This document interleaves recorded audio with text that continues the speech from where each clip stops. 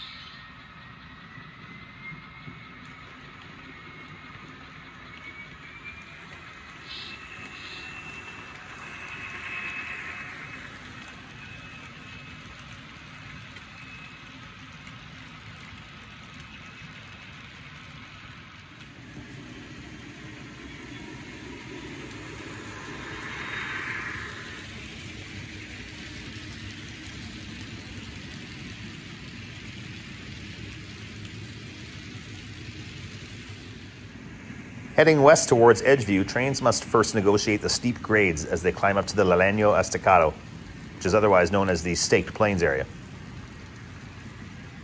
This escarpment is a clear divide between the characteristic oil fields and farm fields of West Texas.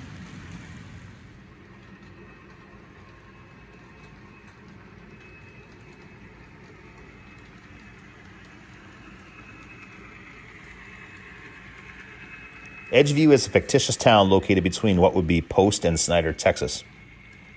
It gets its name from its location on the edge of the escarpment and its expansive views to the east. The industries here are very representative of West Texas.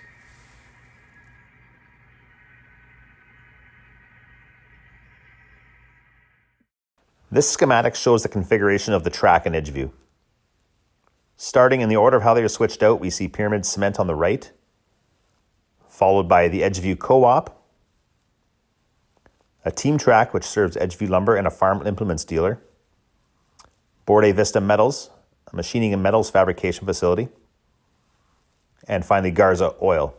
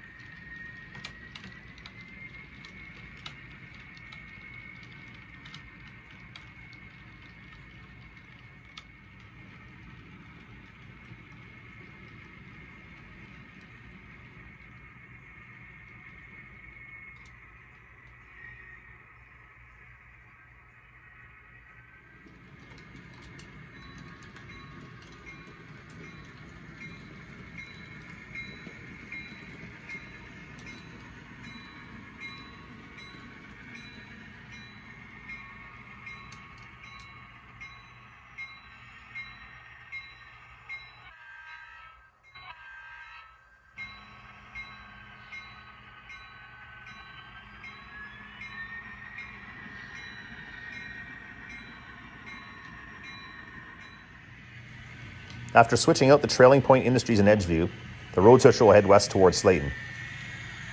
Prior to departing, though, the train will hold for one eastbound, the MBETE manifest train from Belen, New Mexico to Temple, Texas.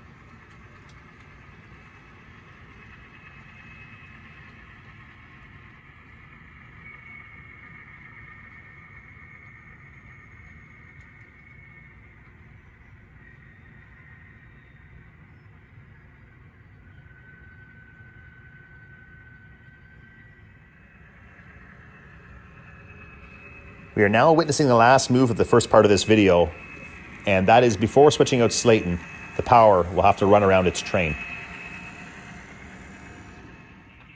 Join me for part 2 of this video as we work Slayton and Edgeview back to Temple. Stay tuned, and thanks again for watching. Slayton Sub out.